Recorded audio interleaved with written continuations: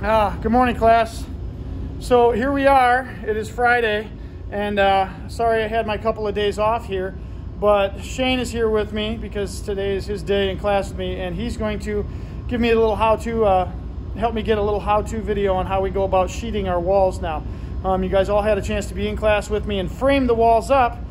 That's only half the battle. We have no clue whether our walls are square or not, and we got to get plywood on them. So what we're going to do is we're going to go over that process. And if you guys can remember, we want to be working around this wall from the bottom up. And because most of us are right-handed, let's go counterclockwise around it. And what you're going to notice first, before we go and nail everything off, follow the steps that we've got to take here. Before we nail everything off, we're going to tack everything in place, make sure that it's square. We'll have to cut out for our window and our door holes and whatnot, and pay very close attention to how the layout works. So here we go. I'm going to flip us around here.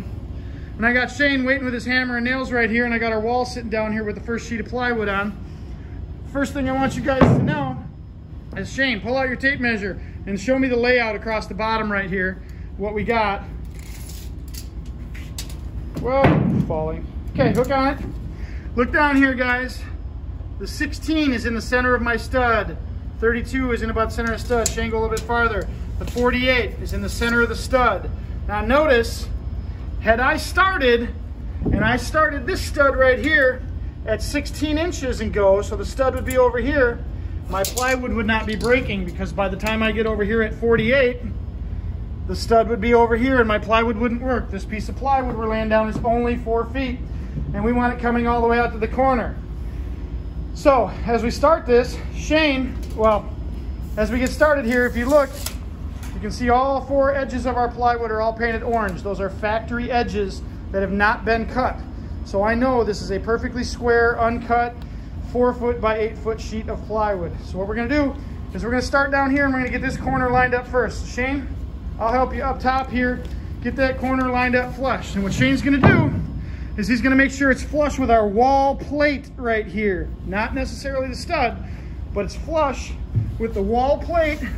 And it's also, I can just see the roll of this 2x4 right here. There's a little bit of a reveal, okay? I don't want this plywood completely down even with this because I don't want it holding us off the floor. But as you can see here, we are nice and flush with the plate. So Shane, drive an 8-penny nail into that real quick so it stays right where it's at. Notice, we're starting at the bottom plate, working at the bottom. Straight down. Drive it home, man. Okay, now what he's gonna do is he's gonna come over here to about the middle. He wants to make sure that that reveal up off of the floor is totally even. So Shane, get one right in the middle at about 2 feet right there, because the reveal looks real good. Drive it straight in there. Don't point it at an angle. There you go. Okay, he tacked it in. Uh-oh, look at guys, we get over to this side.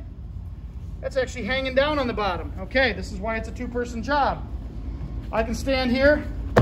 I can help Shane. I can do this.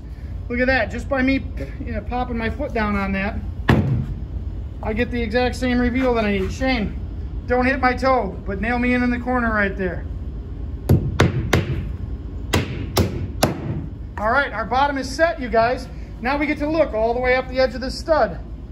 I have a nice even reveal. It breaks right in the middle of the stud here, up into our window opening, and I look up here, I'm breaking right in the middle of the stud. I don't care about over there.